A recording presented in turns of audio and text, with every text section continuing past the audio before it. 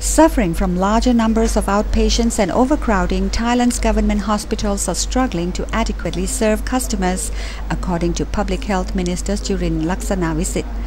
Speaking at Pattaya's Dusit Thai Hotel, Jurin said the government wants to launch a new drive in August to improve the atmosphere, service and administration of government hospitals.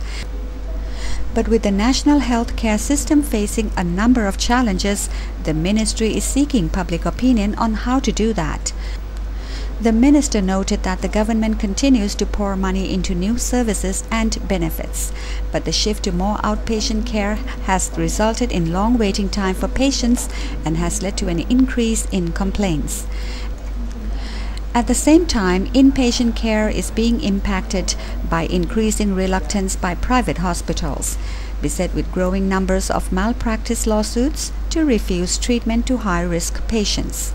The complicated cases, Jurin said, are then dumped on government hospitals, resulting in more expenses and overcrowding. At this point, the government has few ideas on how to correct the problems and hopes public brainstorming sessions such as this week's workshop in Pattaya can help.